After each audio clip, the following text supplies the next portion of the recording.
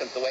Computers will take over. If it sees everything, engines will be fired up in 6.6 seconds. If all three engines come up on time and successfully, it will clear. 5, 4, 3, 2, 1. Booster ignition and liftoff of Discovery, hoisting harmony to the heavens and opening new gateways for international science. Discovery has cleared the tower. Houston now controlling. Roger, roll, Discovery. Discovery's roll maneuver is complete. It's now in a heads-down position on track for its flight to the International Space Station.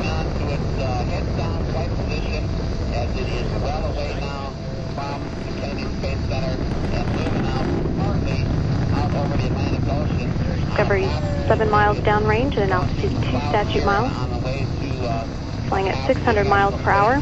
Discovery's engines are throttling down as the orbiter passes through the area of maximum pressure on the vehicle.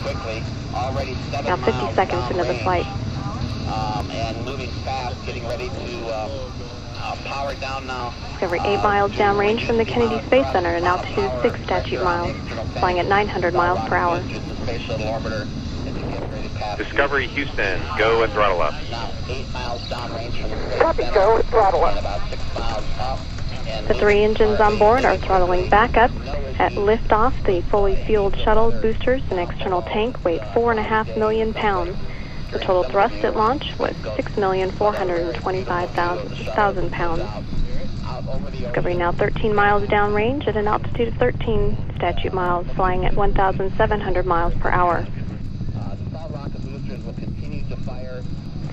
All systems continue to function well. 3 good main engines, 3 good power generating fuel cells, and 3 good auxiliary power units for the hydraulic system. 149-foot-long solid rocket boosters will... Discovery now 24 miles downrange at an altitude 23 statute miles, flying at 2,700 miles per hour.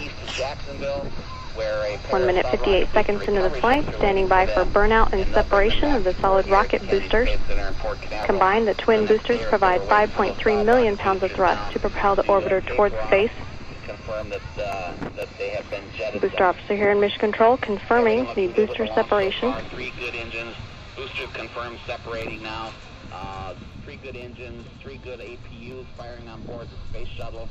As all goes well. 2 minutes 25 seconds into the flight. The propulsion officer here confirms that the orbital maneuvering system engines are firing, providing Discovery with an extra boost to orbit. Discovery now 58 miles downrange at an altitude of 40 statute miles, flying at 3,300 miles per hour.